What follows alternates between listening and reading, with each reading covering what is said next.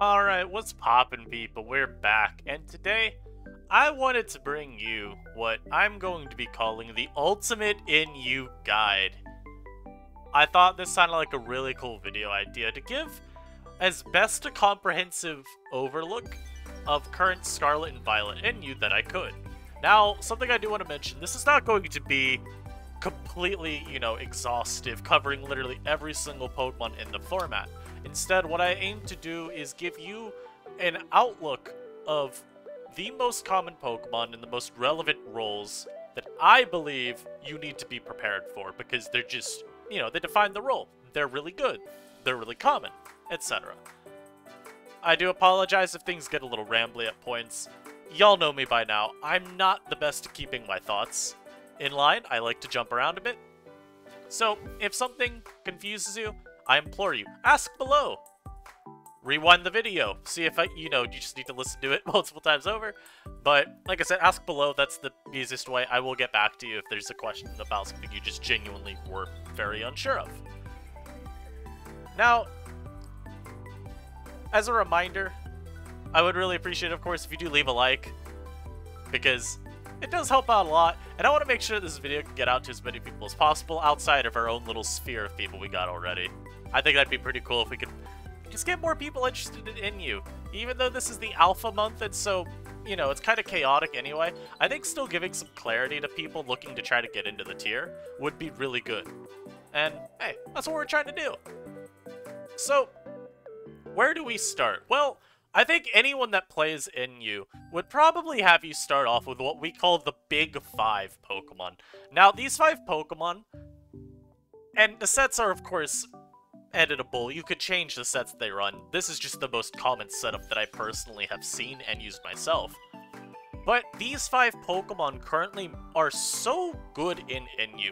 And although people would generally say that it's Passimian, Oricorio, Pom-Pom, and Goodra as like the big 3, I think we generally can acknowledge at this point that Vaporeon and Sandaconda still fits so well alongside them. And as a result, it's a little bit more accurate to just list them all together. Still acknowledge 3 of them are a little bit better, but that together these 5 are a really good building block for anyone trying to get into NU. You basically can start off with a balanced team with these guys right here. These sets even. Again, I'll click over them just to make sure everyone can see them. And then you can, at the last slot, pick really whatever you want to run. Whether it's a setup sweeper, whether it's a wall breaker.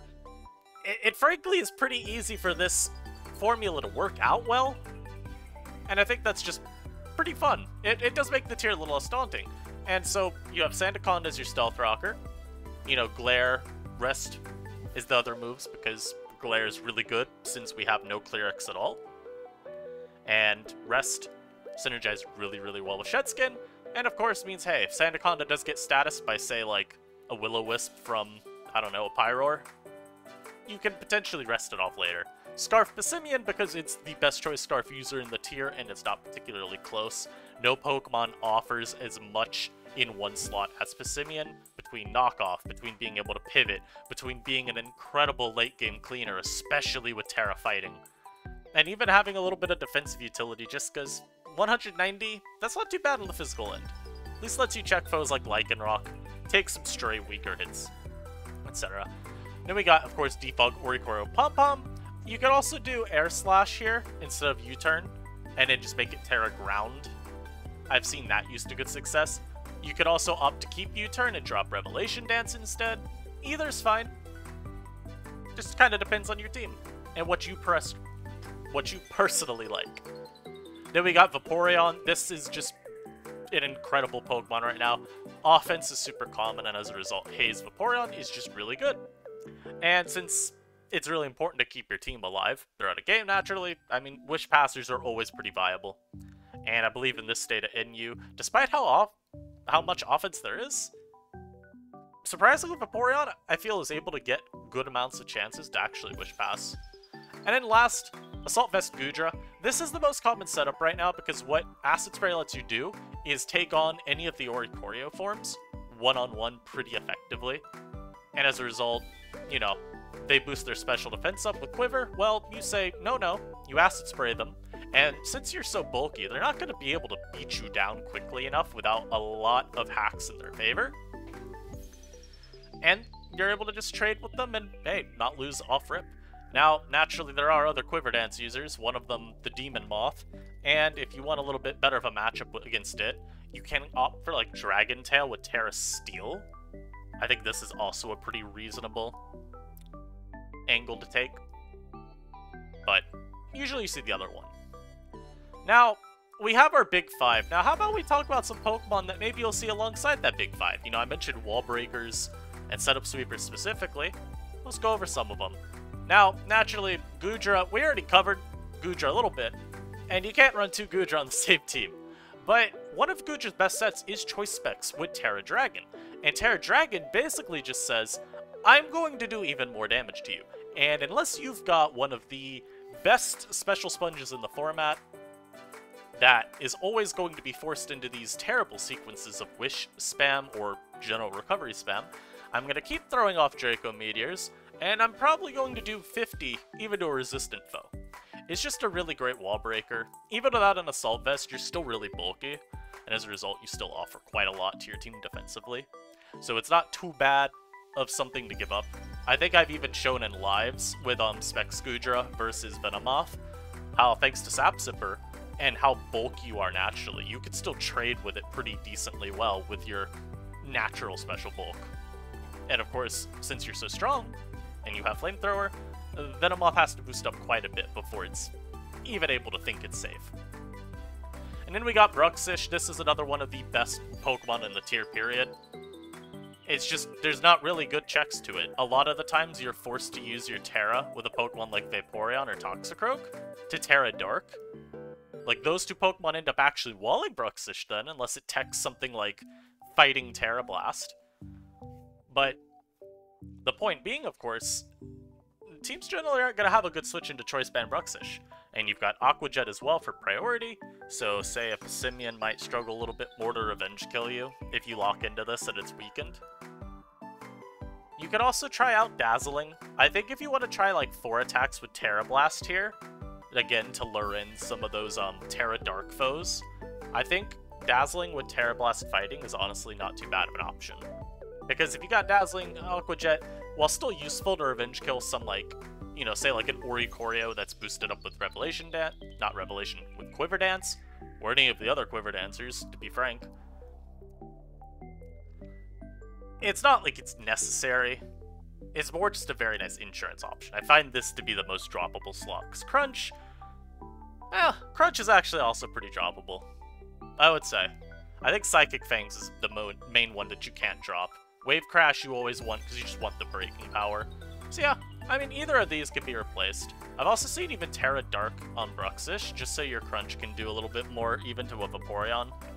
So you could use like either of these and you're not feeling too worried about what you're locking into. I mean, at the end of the day, they'll each have Stab. So you're in a pretty good spot. And then we got Haunter. Now, yesterday, of course, had a video go up with Haunter. A little bit different set. But since we're talking about wall breakers, I wanted to go over just Nasty Plot 3 attacks, because I feel like this sort of set takes much more of a wall breaker angle to it. You know, the idea being, you don't really ever need to boost, but if you want to, you can bypass even bulkier walls, which I find really useful. I think there's also the option of just saying, you know, screw it, go Choice Specs, and maybe just run Trick here. This is really good into stall teams, because if you don't need the specs, you could just dump the item off onto, say, you know, a Chansey or Umbreon on the other team. And your Haunter is still going to be pretty strong. 110, no, not 110, 115, wow, forgot. 115, though, base special attack, that's still great. And so it's just a matter of, like, you can... The move right here, whether it's Nasty Plot or Trick, it's mostly just a matter of either option giving you a little bit more leeway into bulkier matchups. But I do find Trick is definitely better in the hard stall, because, yeah, it's... You cripple potentially one of the opposition's most crucial defensive components. That's insane for you. Now we got Lycanroc. Now, naturally in a meta with Sandaconda, Lycanroc can struggle a little bit, but with Terra Fighting, your CC actually, I believe, comes very close to 2-hit KOing with, like, no chip damage needed, maybe just a little bit. And as we mentioned with Bruxish, having priority on a choice item user is super valuable. Now, the one caveat, I would say with Lycanroc specifically, a lot of the Quiver Dancers do actually use Terra Ground for their typing, specifically for Lycanroc, also for like other just stray electric attacks in the cases of the Oricorios, but Lycanroc can struggle a little bit from that angle, so it's not as good as Bruxish, but at the end of the day, you can't really complain about having priority like this. Psychic Fangs, of course, is here because you need to move for Toxicroak, but another option that I like, and just shoutouts to Eternally for this, is actually Terra Blast with Flying. So this also gives you defensive utility. You know, now you can just hard switch into a Sandaconda's EQ. A Passimian CC isn't really revenge killing you without some chip on you first, but also now you just have a really good move to hit a whole bunch of Pokemon. All of the fighters now are getting hit by you exponentially harder.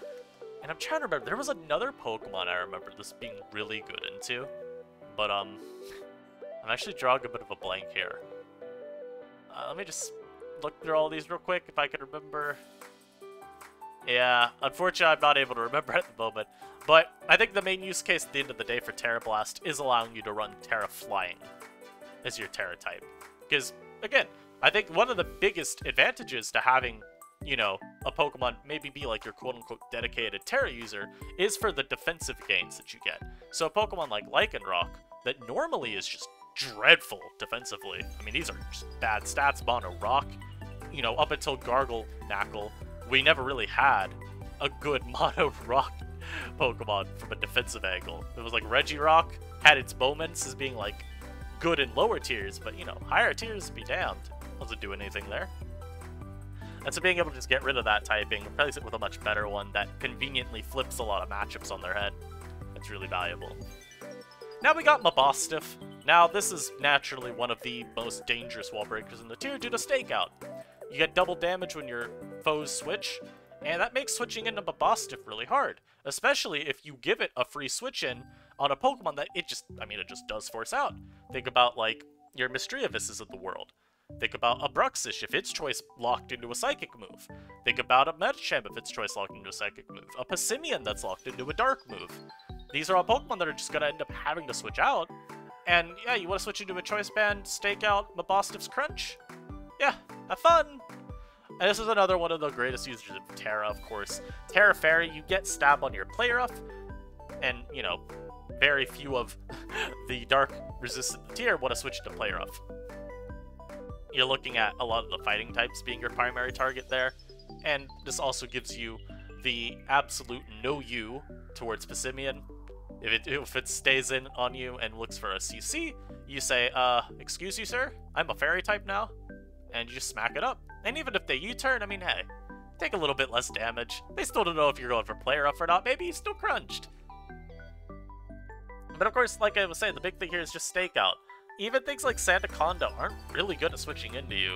All because, well, you're switching into what base 120 attack, CB, Stakeout boosted, you know? What was the, I forget, there was a good old little, meme of sorts, where it's, just adding on all these levels of boosting to a Pokemon's attack. It was like Adamant, Life Orb, Choice Band, Moxie boosted. I'm kind of just trolling now, but you get the idea. It's generally really hard Pokemon to build around, and Dark as a defensive typing is always kind of useful as well. So, even though this isn't a good defensive Pokemon, the typing can still come in clutch a couple of times. You know, think about, again, like some of the common Choice Scarf users like Medicham and even Haunter, to an extent. They don't really want to be locked into their stab move against a Mabostiff coming in. And of course we got Medicham. This might be the most just straight up obnoxious wall breaker in the tier because it doesn't have switch-ins. The closest thing to a wall to Medicham. Oh, and I just realized, yeah, PS is a little funky with how it views Terra Blast. It always considers it a special attack. So if you just fill in the EVs, it'll treat it as a special attack, even though it shouldn't be. But naturally, the only real wall to Medicham in the tier is a Spiritomb. And you can just Terra Fairy versus that, hit it with Terra Blast, and yeah, Medicham can kind of 6-0 stall teams off rip like that. And in general, 6-0 a lot of builds.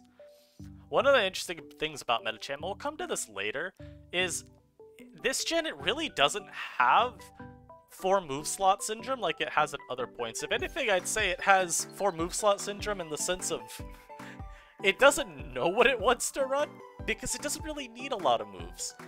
You want your stab moves, of course, and Terra Blast is kind of just useful to make sure that you can always mess up an opponent's game plan versus you from the defensive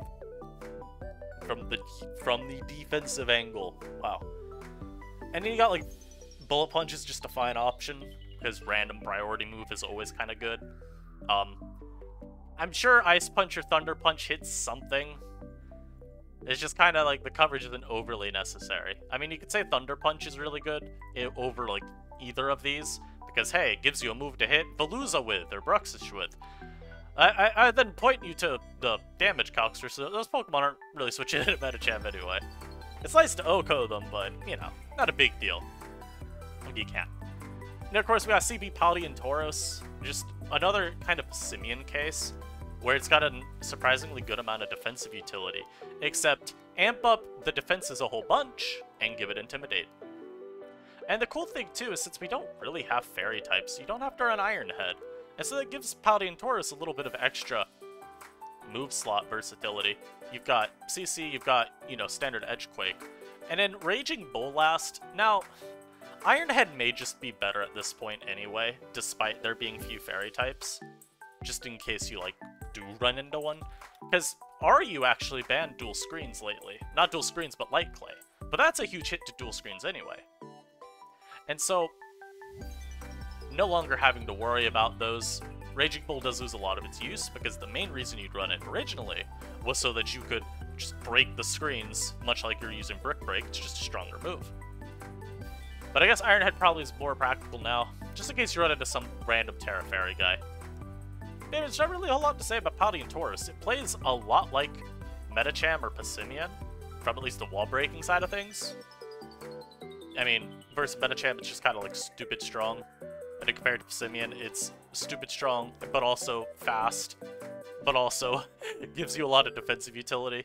Don't sleep on this bull, guys. It's really good. And then we get to Toxicroak. Now, I mean, you could say this isn't a wall breaker, it's a setup sweeper. It's still Toxicroak, man. This mon will always be viewed as that weird mixture of wall breaker, setup sweeper. There are a couple Pokemon I wasn't really sure where I wanted to include them in here, because they kind of fill different niches, even with the same set. But I'm including Croak here, because I think traditionally we still consider it a wall breaker. And of course, we got Terra Dark. Now, like I mentioned earlier, Terra Dark's really cool for trying to mess with Veluza and Bruxish, but with Croak, it also has the benefit of boosting your Sucker Punch damage. So you could have the triple stab on all of your moves, and it makes it a lot easier to clean up late game. I mean, yeah, that's really all there's to say about Croak. I think we all know what it does by now. I guess even Terra Dark is kind of cool into Sandaconda, because now it's not able to just smash you with Earthquake, so that's pretty useful. Also, of course, get the immunity to Psychic. That also helps versus, like, a Scarf Medicham if it's trying to revenge kill you. You can always Sucker Punch it anyway, but being able to turn it into a Dark type and maybe just, like, Drain Punch it for a little bit of recovery before you Sucker Punch it, that could prove useful. Maybe. Then we got Toxcorp Zangoose. This isn't personally a Pokemon I'm a huge fan of, but I do think it's pretty good, even still. Or at least it has its place. This mostly comes down to there not being a whole bunch of normal resists in the tier that are super common. And even the ones that we do have, a lot of them get floored by Zangoose's coverage, especially when boosted up by Toxicorp, or Toxic Boost. Assad's always going to be doing a lot of damage to Sandaconda. CC's doing a million to like a Cloth or a Caparaja or a Berserker. Quick Attack, just good coverage. And then Shadow Claw because, hey, Drifbloom's in the tier. And I made this Terra Ghost with Shadow Claw. I think a lot of people run Night Slash, but I feel like Shadow Claw's got to be better, right? They've got the same coverage, but Shadow Claw gets stabbed if you Terra, so seemed right to me. And of course we got Zoroark. A little bit better this generation due to there being really no Fairy types in the tier. So spec sets are really strong because you don't have to run like Sludge Bomb, which is otherwise kind of useless, not a move you want to lock into. So you get to actually run Trick instead, and so Pokemon like, say, Chansey or Umbreon, maybe even a specially defensive Vaporeon, those Pokemon have to be a little bit more cautious against you because they're not just switching in fearing, you know, oh, maybe they U-turn and I have to switch again afterwards. No, you might just be crippled the rest of the game. And with Zoroark, there's really not a ton to say because the main reason it's good now is just the Pokemon around it are worse. You know, we talk about how generational shifts nowadays cause a lot more difference within the metagames, because DLC means that Pokemon that will be in the game by the end of the generation don't necessarily start in the game. So Zoroark, right now, hey, we have no fairy types, really, so it's able to flourish, but say in 2 years from now, we might have like 5 that are all really good, and Zoroark could be rotting away in PU. But for now, it's a really solid option, really fast. The main thing, of course, that'll always kind of suck for it is it's manages to always be stuck in a tier with Passimian. And so, I can always lead my Passimian versus a Zoroark team. And I can U-turn turn 1. If you are Zoroark, I'm finding out immediately. And then we got Basculin. Basculin with Terra Rock is actually really cool because you just beat Vaporeon in. It's very violent. It's very lovely, though. And the reason we're running Reckless this generation now on Basculin instead of Adaptability is because Adaptability interacts pretty weird with Terra. It doesn't stack the way you'd think it would. If I remember, it's like a 2.1 times boost. And so, everyone just kind of came to the consensus, that ain't worth it. Run Reckless, make use of the new move Wave Crash. It's just overall more damage, and we're just overall having a better time wall breaking. And of course, like with Bruxish, Aqua Jet just really useful because priority's always really useful to have around. And Psychic Fangs, you need that move for Croak. You need something, because you do not want to let Croak switch in with impunity versus you. I will say, we're at that point now for the wall breakers where a lot of these are kind of more niche options, not necessarily bad, but dealing with a lot of competition. So these are Pokemon that you can still use, just bear in mind there might be a better option, but always pay attention to what fits your team the best. And next up we got Clawitzer. Now, the cool tech on this is Terra Dragon Dragon Pulse. What this is, of course, for is Vaporeon, but also Goodra. So you're able to Terra Dragon, and you actually do beat Vaporeon a lot more effectively. You still resist Surf. You gain that resistance to Grass, which is really useful. You gain that resistance to Electric, which is really useful. And now you just do so much more to Vaporeon. It's not really able to keep up with its Wish Tech. It will just run out eventually, or it'll just get KO'd because it's taking too much damage. And like I said too, it's really useful to be able to catch a Goodra coming in, especially with how many of them run Assault Vest. And this even can help against Sandaconda. Now, Sandaconda does run Physical Bulk, like on all its sets. So it doesn't really switch in very well to begin with. But it is still nice to be able to potentially just straight up OHKO it. Not let your opponent maybe see what you lock into and then switch from there, if they do tank one. And then last in the wall breaker section, I put AV Crabominable here. There's probably a more wall breaker-y set that I could have referenced, but AV seems to be the set that people are using the most of on these like kind of bulkier builds. Not stall per se, but like maybe semi-stall, maybe just even bulky offense. But AV Crab is pretty cool because again, we talk about Terra. You get Terra into a much better defensive typing like Fairy, and now you're, I mean hell, now you're an incredible Goodra answer. Now you're a little bit better to say like a Jolteon even, with the Assault Vest, not the Terra. You're still better into Zoroark. It's just a lot of Pokemon that AV Crab is able to tank because of the Assault Vest boost. And of course, why is it a wall breaker? Well, I mean, that's a nice number. And this coverage is super good too. There's really just not a whole lot of Pokemon that can safely switch into Crabominable. And so, you know, it's of course really slow. But it mainly comes down to now just a game of playing with your pivots better, playing with your double switches better. And if you can do that, then it ends up being a very, very easy time to just run through teams, especially slower teams. Crab can have a really good time against those. And now we go to setup sweepers, and we've got a ton. Now, like last time, you know, actually no, was this? Yeah, we did cover Goodra. So we could cover Quiver, Oricorio, Pom-Pom, because it's a little bit different of a set. You know, like I had mentioned when we covered the Big Five, the sets shown, not necessarily the ones you have to run, just the ones that you normally see on those Pokemon. But of course, Quiver, Oricorio, Pom-Pom, very few good, consistent answers, especially with Terra Ground. A Copperajah can tank one and Whirlwind you out, but not exactly the most riveting response. If I'm gonna have to switch my Raja in and take like 90 over the course of 2 turns, it's not really too fun. But yeah, this Pokemon's really good because it's just fast enough to where you can EV to outspeed basically all the relevant Choice Scarf users. Terra gives you that cover against a Cellurock Lycanroc. And being able to go from electric flying coverage to ground flying coverage is just really, really strong, because each type of coverage is really good in you. The former only being resisted, I believe, by electric. And in the latter, I don't think anything fully resists other than Electros, which isn't super common. So you end up with very few checks, and teams often are relying on just these really blanket special walls, like, say, we mentioned earlier, Goodra. We can mention Chansey, which I think actually might lose 1v1.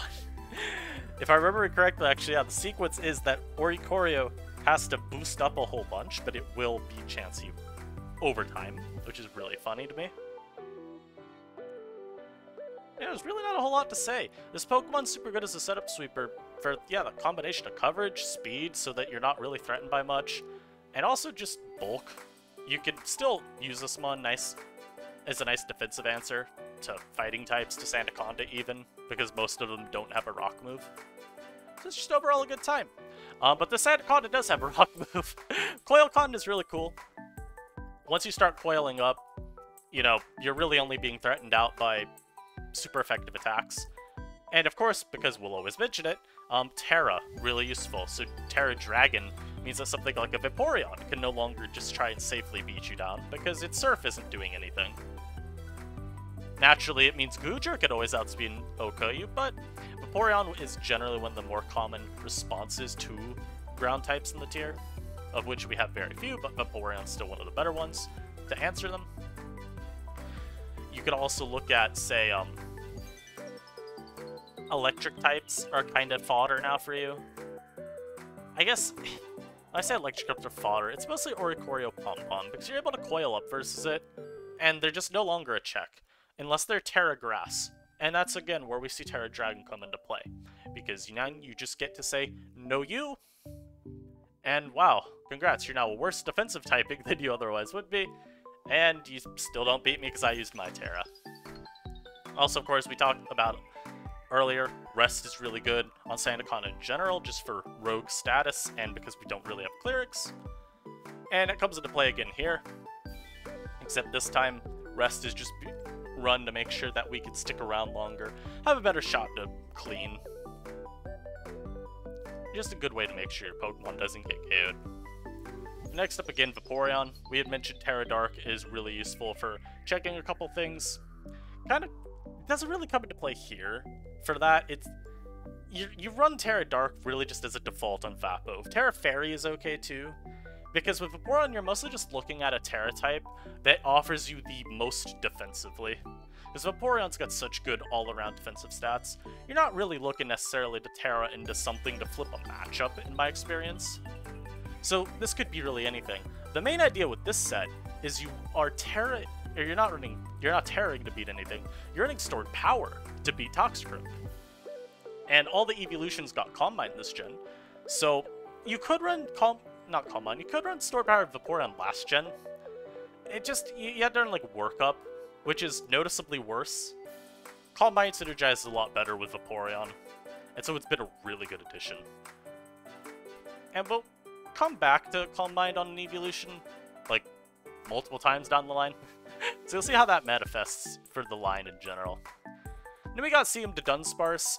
Y'all, I'm sure, remember Pokegame's video where he used Terra Ghost to Dunsparce. Just another option of a Pokemon that's able to flip a matchup on its head. You're a normal type, a Passimian thinks it can revenge kill you, and then you go for Terra Ghost. And Rattle is particularly cool here, because if they predict that, they go for like a knock or a U-turn. Well, thanks for the speed boost, buddy. Very cool. Actually, I forget, is it do Dark? Yes, Darks do that as well. Cool. And of course, Boom Burst, super strong move, especially when you're boosting up multiple times. Your overall bulk is also pretty nice on this guy. And even if you never Terra, Normal's not like the worst type. And with your investment, it is pretty hard to revenge kill you without a super effective attack. Now we got Farah Giraffe, I've got no clue. This is mostly a mon that I've seen limited to hyper offense, whether it's like dual screens or whether it's like Trick Room. But it's a really good stored power sweeper. We're basically seeing the return of Xatu with this Pokemon, where you see Calm Mind, Stored Power, Dazzling Gleam, and in, you know, whatever move last. In Farah Giraffe's case, we run Agility with enough speed to outrun a Passimian after we boost once. And Terra Fairy's really cool because, you know, hey, a Choice Scarf of a boss stiff could store Revenge Kill me. But then I Terra Fairy, and I OHKO you with Dazzling Gleam, GG. Another option I've actually seen here is I've seen them Terra Blast and go Electric. And I believe the Electric part is mostly just for the Vaporeon matchup, but Terra Blast is kind of cool because no matter what, it is still giving you stab, since this is a part normal type. So it's just a way to give you an actual stab move before you've started getting enough stored power boosts to where this move is actually reliably spammable. Then we got Quiverdett's Frostmoth. I have complained about this Pokemon so many times in videos, so I'm not going to harp on it too long. The TLDR is Terra Ground makes this have, like, negative switch-ins. It's really just, again, a matter of, like, do you have a T-Wave Chansey or a T-Wave Umbreon? Or do you have the ability to exploit how slow this is without multiple boosts? Because, admittedly, every Scarfer still is faster. So you can revenge kill it still. I've seen a couple bulkier Frostmoth, with Terra Fairy even, to potentially take on Passimian if it Terra Fight CCs you. But even still bad. The mon is just really, really good. There aren't a lot of great answers to it. If it gets to +2, just press that X. Just press it. Then we got Jolteon. Now this was a Pokemon I considered putting under Wall Breakers, because it kinda is a Wall Breaker. But Jolteon, of course, really good for the same reasons that a lot of these other sweepers are. Really fast, except this one doesn't have to boosted speed. I think the coolest thing about Jolteon is Volt Switch. Being able to Calm Mind up as a Goodra comes in, and you don't even have to Terra Ice versus it, you could just Volt Switch on out. I think that's pretty cool. And we've also even seen people go Shadow Ball instead of Terra Blast. So instead of being Terra Ice with that, you know, again, the perfect Bolt Beam coverage, you go Shadow Ball, you can just go like Terra Ghost. And Terra Ghost Jolteon is still really good. It just gives you a more spammable move in general. And it still lets you smack up Sandaconda, so it's not too bad. We've even seen Terra Water with Terra Blast as well, but that's like hyper-specialized coverage for Camerupt, which not a very common Pokemon, so I wouldn't really recommend it. I think you want to go Ice most of the time, but Ghost I would say is a little bit better if you just want a generally consistent Jolteon. Because you still, I think, always want Volt Switch on it. But Shadow Ball is not a bad move, still lets you hit Sandaconda, and if you do need to Terra, then you could always still rely on a boosted Shadow Ball. Then we got Lycanroc. I'll be honest, I have seen very little Sword Sense Lycanroc. I think the main reason, of course, being it's very easily revenge killed by Passimian and even, say, Medicham. But it's still a very strong Pokemon. As we talked about earlier, Terra Fighting on CB is really good because it does give you that ability to muscle through a Sandaconda if you need to. And the same applies to Sword Sense Lycanroc. Enough chip damage on it, just Terra Fighting CC it at +2, goodbye. Pack Watch. I do think, again, though, the whole idea of Terra Flying with Terra Blast does apply here. Also might make you just a little bit better as a setup sweeper, because, again, better defensive typing, harder to revenge kill with a lot of the common revenge killers. Still a lot to like there. And boosted Accelerock, even better! You know, this is an even stronger Accelerock than CB, which that is always worth tapping into. And now we got an interesting one. And again, this kind of comes back to what I said about Medicham earlier, where the move slots are very, very versatile. And with some we had Trailblaze. And Trailblaze is really cool because what it lets Medicham say is, okay, you thought you could revenge kill me by being faster. Now you cannot. Good luck, GG no re. Obviously, Trailblaze doesn't give you anything coverage-wise. The reason you're running it is just so you aren't really revenge killable by anything. I mean, you're looking at this point, like, what's outspeeding you? Scarf Bobostiff. That's like about it. And again, I referenced to you Terra-type Fairy. It basically still plays the same as a normal Metacham. It's just instead, I have Trailblaze that I could become nigh impossible to revenge kill. Then we got Curse Muck. Muck's a cool Pokemon. It's actually a one that we'll see very commonly filling in the last slot on the Big 5, because it gives you another fighting resist, so you're not reliant overly on Oricorio. And in general, Muck's just got a couple of really good sets, all of which lend itself really good to that kind of team comp. Oh, I didn't give this a Terra type. Usually just run something like Terra Water, because with a lot of these Calm Minesweepers, we've just seen them want a generally good defensive typing. Water's a good one. If you get enough boosts up, you'll be in a good spot. And of course, Drain Punch, really good, so you don't have to run Rest. You can instead just get Recovery like this.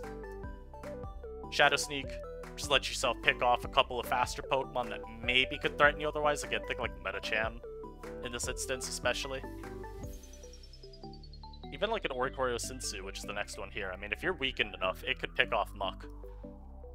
And with Sinsu, I think its Terra type is like super flexible.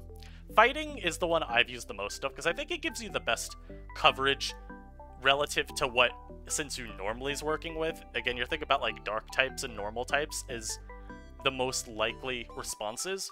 Being able to have a fighting move, then to just smack them up is really good. It also gives you, as we've mentioned so many times before, that Accelerock switch in. But I think another fair one is Fairy. And Fairy's really fair, of course, here, because it lets you maintain that good fighting resistance. So you're still able to switch in to like a Passimian or a Paldean Tauros, for example. Not necessarily very well, mind you, but you can still switch in and not get absolutely obliterated. And Fairy is particularly cool for Sinsu. Or, I mean, another reason fighting is it gives you that knockoff resistance. So you're not as worried about getting hit by that as you come in later on. I think that's pretty worth exploring. Oh god, and then we have this set. Man, we've seen this in so many lives of mine lately. I'm gonna have to keep fixing this, aren't I? But we've seen this set in so many lives lately. Just Lumberry, Trailblaze, Bulk Up, Paldean Tauros. Of course, Intimidate gives you safer setup chances just because, you know, lower attack. Pokemon aren't going to be able to hit you as hard. Well, now I could bulk up more times in front of you. Now I could maybe Trailblaze a couple more times in front of you. This is especially relevant, of course, versus certain choice item users. Maybe even like a Paparaja. If it's like Terra Fairy, you could easily Terra versus that, go for bulk up, and it's just not going to be able to take you down as easily anymore. And Lumberry, of course, really useful, just in case you run into any random burn spreaders. Maybe there's a T-Spike, and you have to come in, absorb that. And Terra Blast Electric just gives you generally the best coverage. I mean, obviously it's not perfect, because an Oricorio could still, like, Terra versus you. Maybe into a ground type on the turn you go for Terra Electric, and then it just smashes you with Revelation Dance ground type the next turn. And it's just really dire. But you know what? You win some, you lose some. That's all I can say about that interaction, man. I hate how Revelation Dance works with Terra, man. Oh my lord. And then again, we see another bulky Umbreon, or another bulky evolution. This time it's Umbreon. And the main reason that you see Calm Mind on it is Dark Pulse, Wish Protect are really the only moves that you need. You could even say Foul Play, Wish Protect. But if you're going Calm Mind, you may as well be able to boost this up a little bit more. And with stall teams, I feel like the reason that a lot of people hate them is they feel like they do nothing but sit around and wait for the opponent to get bored. But this is something I think stall teams should always be looking into. Have some sort of win con. And while Umbreon's primary job doesn't have to be that win con, having Calm Mind on it is a good way to still make sure that your team is not just left hoping to one day bore your opponent off the website, and so you can win with the timer. It just gives you that, like, actual thing you can look towards doing to win that's in your control, which I think is really useful. And then, of course, Terra Ghost, because, hey, Passimian, what's up? Hey, Metacham, what's up? Oh, Paldean Tauros, hello, my guy, what is popping? And then we got Venomoth. I already covered Venomoth in a Quiver Dance users video, so You know, something Unga Bunga, Tinted Lens, Bug, Terra, boosted up Bug Buzz OP. I mean, what more do you want me to say? And then, of course, we got Zangoose here. And another Pokemon I think you do have a lot of versatility with the moveset with. Because I feel you probably do want Terra Normal Quick Attack once you get that drum off. But I think you could probably go, like, a coverage move for Ghost types here.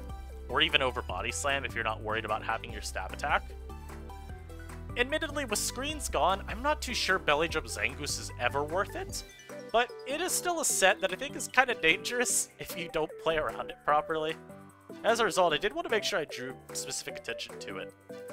I'd say the main thing to keep an eye on is Body Slam sucks. Ever since we lost Return, a lot of Pokemon have been really messed over by that, and are being forced to rely on pretty bad stab attacks. And Zangoose is one of them, because if I'm remembering right, Belly Drum boosted Body Slam is not Oko Sandaconda, so you could end up just getting glared in return. And, you know, from there, all I'm saying, you might not be able to sweep. And then we got Drifblim, Calm Mind. So, I have Psychic Seed here. The item could be really anything, so long as it's one that adequately and reliably can activate your Unburden. But we've seen Drifblim on Psychic Terrain teams still, we've seen it on Electric Terrain teams still. You can see it as just a standalone sweeper if you want to run, like, Substitute Citrus Berry, even. It is a bit of an underrated pick, I feel, especially with how Crocolar and that, you know, stall era has kind of faded away. Drifblim is pretty dangerous, though, because a lot of the common revenge killers are just not very consistent at beating it down. And I don't know if this was intentionally me leaving it Terra Ghost. I think I'll say Fairy. I think Terra Fairy is generally just the best. Because if you miss an Air Slash versus a Mabostiff, you don't want to just get KO'd by Crunch the next turn. So being able to make sure that you tank it, I do think that's really valuable. And Strength Sap's really cool too, because it just offers a little bit of extra longevity to you. You wouldn't want to run Rest on a Pokemon like this, because that just gives up too many turns to your opponent. They will very easily take advantage of a sleeping Drifblim, whether that's phasing it out with a Copperajah, whether that is just KOing you with a Mabostiff or a Zoroark, etc. And I mean, hey, Sap is also cool because, harken back to Copperajah real quick, if they're not Whirlwind and they try to trade damage versus you with like Heavy Slam or Iron Head, I mean, they definitely could do that. Raja is super bulky, and Drifblim's not the strongest Pokemon ever, but Strength Sap just makes sure you win those interactions, which is really, really good. Then we got the poor man's Rotoms here. Rotom Fan is sort of just like an alternative to Pom Pom that's a lot bulkier, but in return it's kind of weaker to knock off, because you're not allowed to recover with this spot. It doesn't have Pain Split right now. And so, it's kind of tough. I find that it's really pointless to use this guy a lot, because although it's not the same Pokemon as Pom Pom, right? They're not functioning the same way. This Pokemon is a lot bulkier, it's a lot stronger. You could even argue it's a wall breaker of sorts, while Pom Pom usually is capitalizing on its utility more, I would say. I don't think Quiver sets are nearly as common as Defog right now. It's just that typing, they're literally the same typing. I'm not running these two Pokemon on the same team, I don't really think ever. You probably still can. In a way, it's like you have two Pom Poms, right? But I think it's just really hard to justify a lot of the time because of the knockoff weakness. We are already strapped for removal options as it is, and running Rotom Fan kind of makes it harder to run the best removal option in the format. Add on, this Pokemon doesn't really want to lose its boots due to its crippling weakness. You could always run a Terra type that takes that away. I do have Terra Flying here just to make Air Slash a better move, because, I mean, god, Rotom Fan got screwed over compared to all the others. It's stuck with Air Slash instead of even Hurricane. But, you know, again, it's just that is a really bad option. A lot of time, you know, our CC switch-ins are Pokemon that are, you know, weak to Stealth Rock. It just so happens a lot of those other weak to Stealth Rock Pokemon can recover, and Rotom Fan's not one of them. But it's still a pretty good option. I mean, again, compared to Oricorio Pom Pom, what it still offers you defensively, the exact same stuff. So Rotom Fan can still switch into Sandaconda and just not really care. It'll Nasty Plot up, and once you see what your opponent's response is, you play from there.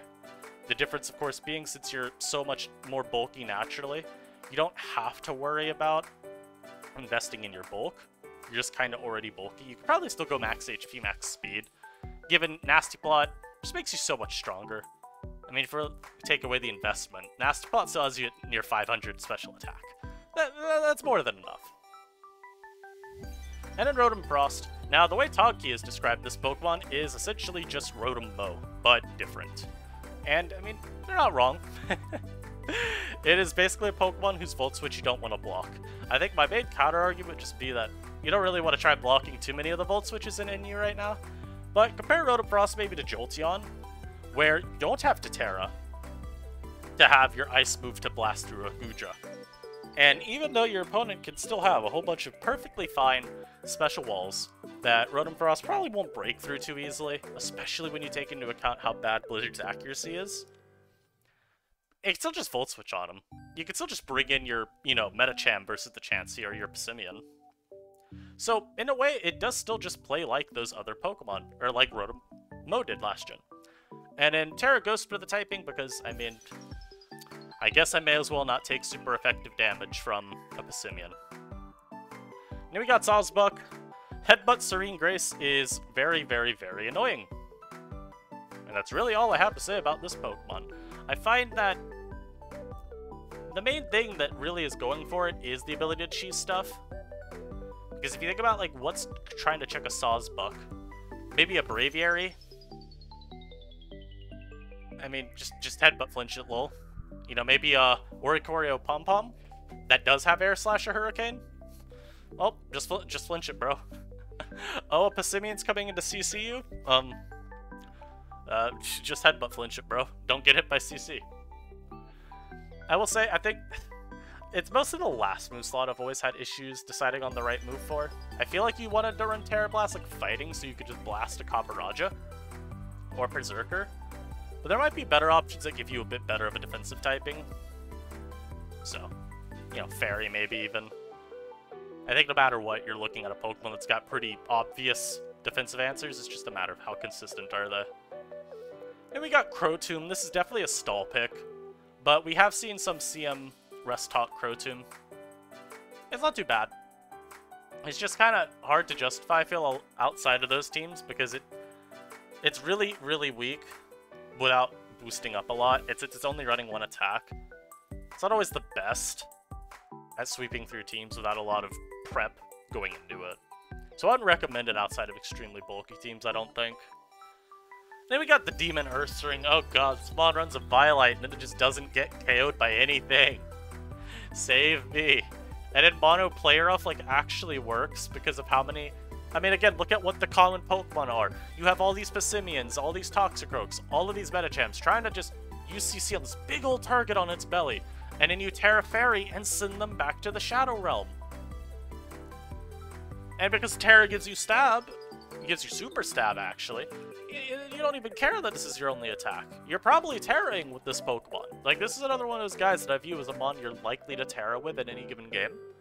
So it's not really a big deal that you don't have a normal move, and I mean, what normal move am I running anyway?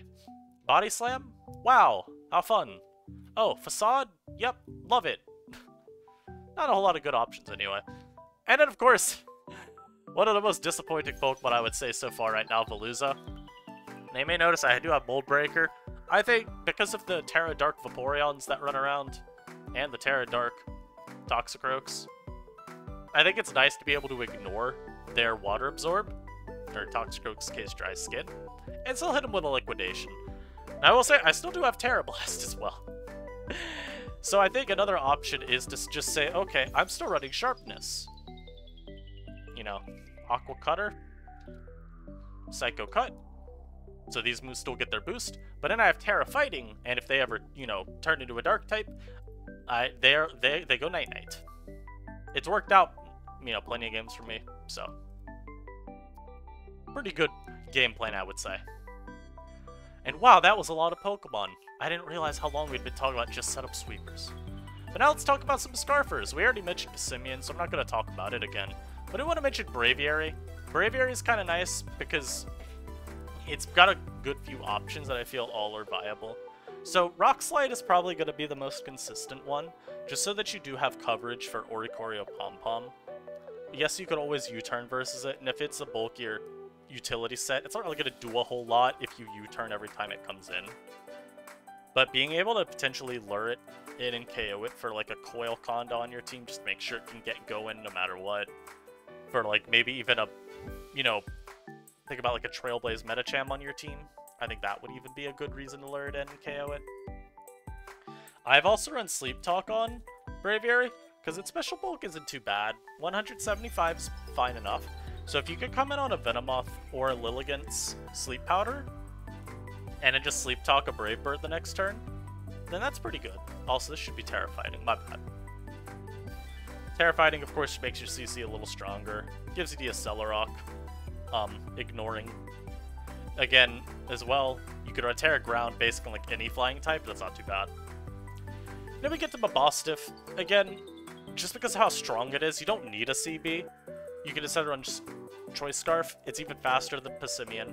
So a lot of the Pokemon may be only investing in speed for Choice Scarf Passimian, and then they get outsped by Mabostiff. And Stakeout will still make your crunches super strong. The cool thing about Mabostiff is it can run Destiny Bond, though. And Scarf Destiny Bond, it's not something we haven't seen in the past. We've seen like Scarf Haunters do that in previous gens.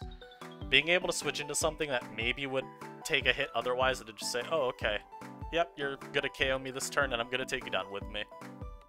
It is a good niche. Then we get the Metacham. Again, it plays like every other Metacham set. Except this time I have Trick. So if there is some random, you know, say there's a Spiritomb on the dude's team, if anything, we could say like this. Run like Thunder Punch instead of Terra Blast. And just be like, okay, I will Trick the Spiritomb, and I'll still have coverage in general for, say, like a Drifblim maybe, so I don't have to resist Headbutt misses. Then we got Scarf Honchkrow. Same idea as the Scarf Braviary with Sleep Talk. Honchkrow in general just really got messed up by the moves it lost. And I wasn't really too sure what moveset I wanted to represent for Honchkrow, because I didn't want to give it a shout, because I don't think it's a bad Pokemon. And it's certainly not an uncommon Pokemon. I see a ton of Honchkrow on the daily. It's just... I feel like Honchkrow is a great example of that DJ Khaled meme. It's like, what does he even do? It's kind of me with Honchkrow. I think Scarf is probably what I've seen the most of, because we'll see just like Moxie Night Slash spam through teams and just kind of pick up wins that way. It does have U-turn. It's just kind of dire. Rotom. Rotom's a Pokemon that's picked up in usage a little bit lately. I think because of Trick, being able to be a really consistent lure for like Goodra, Chansey, Umbreon is quite nice. And we've seen this set in previous NUs, so it's not too hard to understand. Again, you're just full switching the whole game. It's not a super strong mon. Electric Ghost is really good coverage. And so it's usually able to still make some progress. Yo, and then we got Billy, and I'm kind of thinking Billy might just be better Braviary for Scarf sets. Mostly because it's faster and stronger. It's even faster like Mabostiff. Billy's like one of... I think Billy just is the fastest Scarfer, right? Out of the ones we've done yet. 92. 1 point faster than Metacham. Let's go.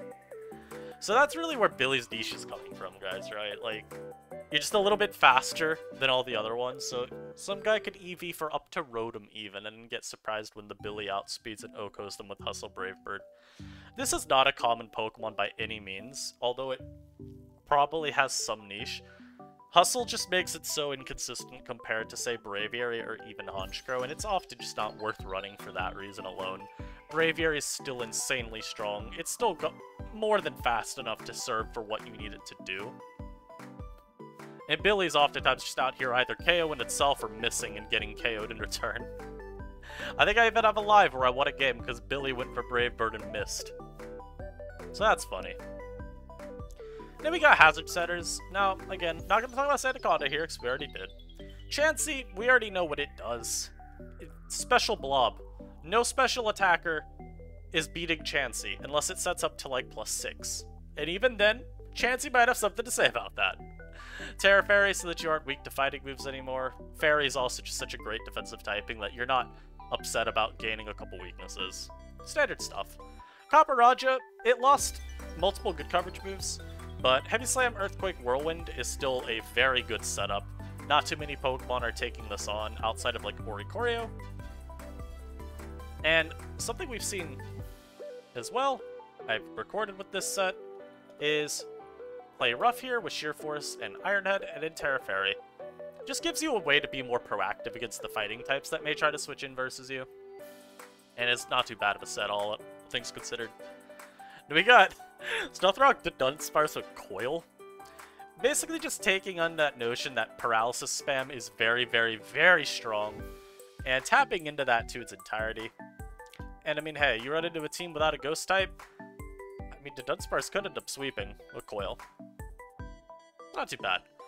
And we got Lead Lycanroc here.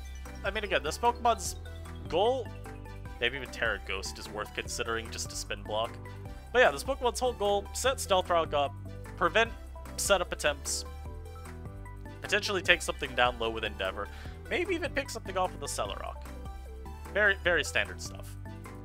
Then here's Muck, and this is the most common set for Muck, I would say right now, just T-Spikes Protect.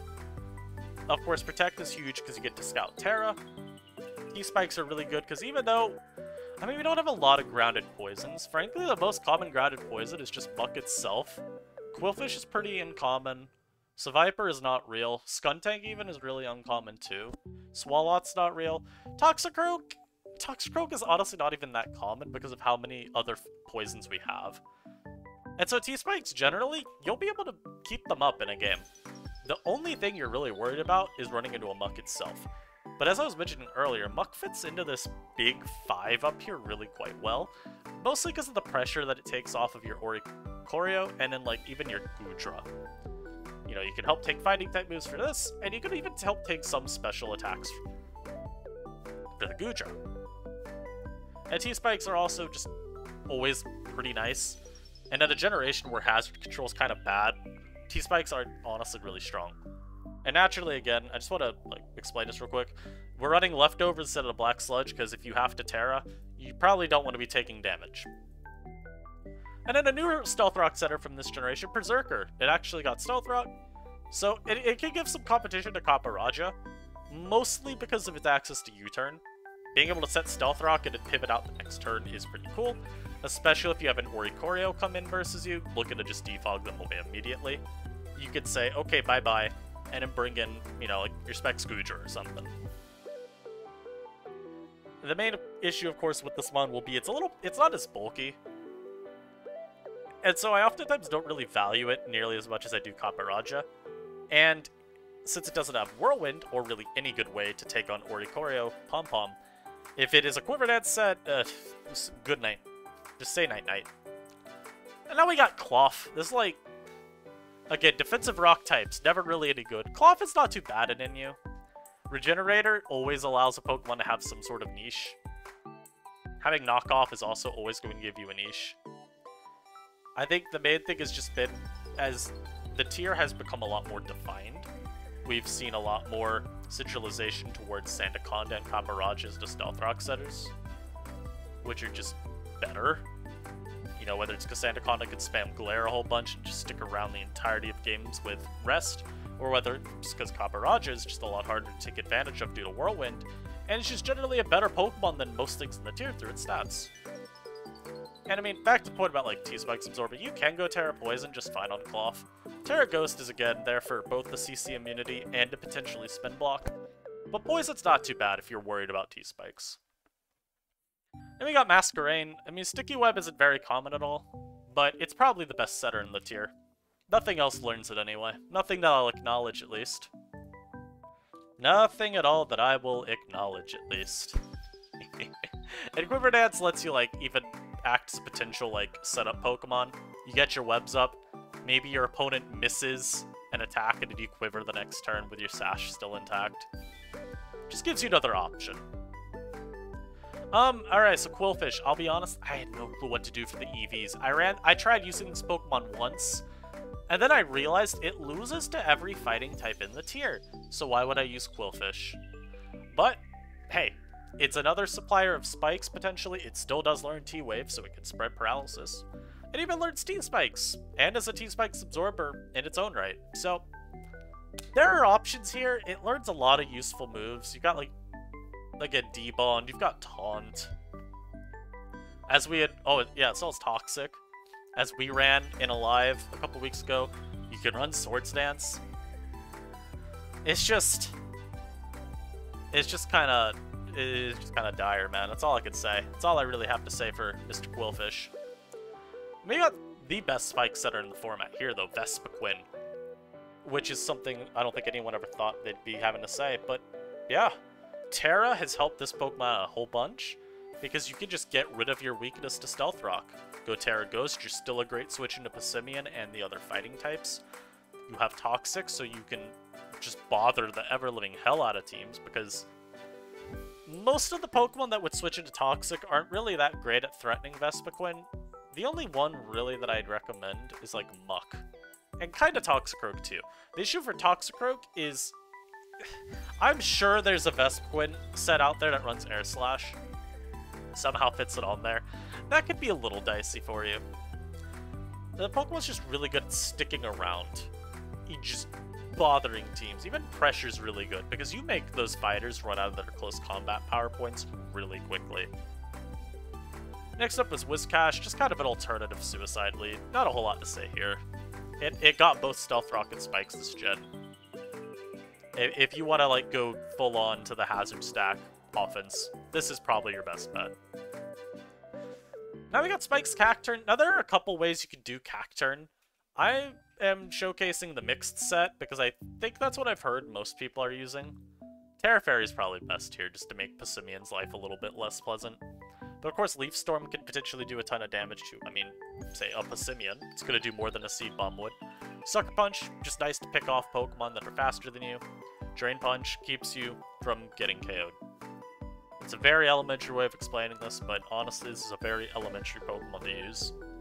And of course, Cacturn actually having a niche in you right now entirely due to typing plus Water Absorb. It is a Bruxish answer. Bruxish has to either tech like Fighting Terra Blast onto its set, or like Ice Fang. Neither of which is overly optimal to have that Cacturn matchup not be just dire beyond dire. Another set that you can run, and this is what I used, of course, in yesterday's live. Spikes with Swords Dance into attacks. Naturally not with those EVs, though. let me have some real EVs real quick. Thank you, game. But something like this definitely works. You could probably even go like Black Glasses as your item here. Maybe even Lum. The options are endless. And then we got Camerupt, just as the last one. This Pokemon, it got a little bit of use in the first few days of NU, but it's pretty much just fallen to the side now. I'd say the main reason for that is we don't... Blocking Volt Switch, I feel people are just kind of accepting isn't as important as it could otherwise be. And since Sandaconda is so much better of a ground type anyway, for overall just use, people gravitate towards that if they at least want the ground type.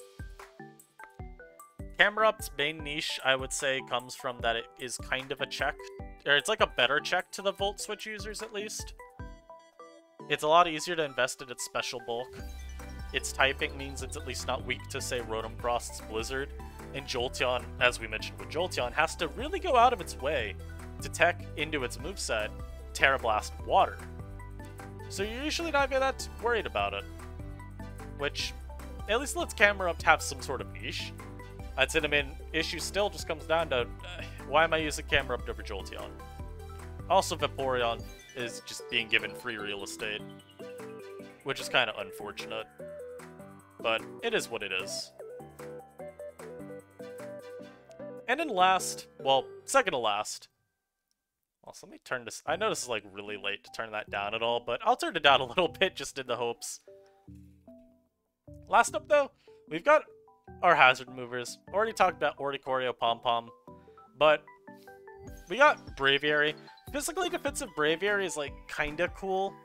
It takes on Sandaconda a little bit better than other sets would. It's not as weak to getting Revenge Code by a Passimian as maybe other Braviary sets would be. It's like just kind of a check to some of the fighters, really, is the best way I could describe this. Which isn't necessarily still the most glowing review. But I don't know why I clicked to that tab. But it's still an okay Pokemon, I would say. I feel like Defog Braviary, and Braviary in general, has kind of fallen off, with Oricorio Pom-Pom really solidifying its spot at the top of the meta. So, use at your own risk. And we actually do have a Defog Frostmoth set. This is just generically really bulky as a special wall, and so it's not too bad of an option to try and tap into. It's definitely a very serviceable option. Your Terra type, I mean, usually you're just going to see Steel or Fairy. You're just looking for something that's better defensively than Ice Bug. That lets you make better use of Ice Scales. Then we got Drifblim. I think this mon kind of isn't the greatest as a defogger, but it's one of our few options, and Willow Hex plus Strength Sap is just really good at forcing switches. Sandaconda doesn't really want to have to try and risk that sequence either, because Hex will beat it down very quickly if it does not get lucky with Shed Skin. And of course, you're a pretty good answer to the fighting types. Main caveat, of course, being that if you ever Strength Sap up a Simian, it's a little bit unhappy, but is what it is. Now we're gonna get to, like, options that really you probably shouldn't be using, but they do exist. Hatchram's not too bad with Magic Bounce. I've seen it on some stall. It's just, again, it's one of those, like, super knockoff weak options, and I don't really like it for that reason. Lurantis just gives too many free turns to Pokemon that are at the very top of the meta, in particular Oricorio and Goodra. And then Quaxwell is just terrible. Don't use this Pokemon. I see people trying to rate this as like B+ or A- because it has Rapid Spin and Recovery, and I just don't dig that. This mon doesn't do anything. Its stats are just really bad, and every time I have run into a Quaxwell on the ladder, have you seen it do jack diddly? Have we seen a Quaxwell do anything other than, like, Rapid Spin and Roost and eventually die? I don't think so. I really don't think so. And then, okay, so, Stall. What I wanted to do is acknowledge Stall. It's kind of fallen off, I want to say, lately. The main issue for Stall being that the offense meta is really in full force right now. And there's just so many random, like, wall breakers slash setup sweepers slash random Terra techs that Stall really does struggle to gain that foothold in the meta right now. That it had for, honestly, like, the first week, it wasn't too bad. It's just people have explored so much now and realized there's so many options at their disposal that building a consistent Stall can be kind of difficult. Shoutouts to Crocolar for being the face of Stall at the very least. It's doing its best, man. It really is. But I think that's gonna be it for this guide, guys. I hope you all did enjoy this. I hope that you learned a little bit of something about Inu. I hope if you weren't too into Inu before watching this, that this video gives you a reason to try it out. As I said, ask any questions below that you do have. I will be more than happy to answer them. And yeah, that's it for me. Thank you all for watching. I'll catch you next time. Peace.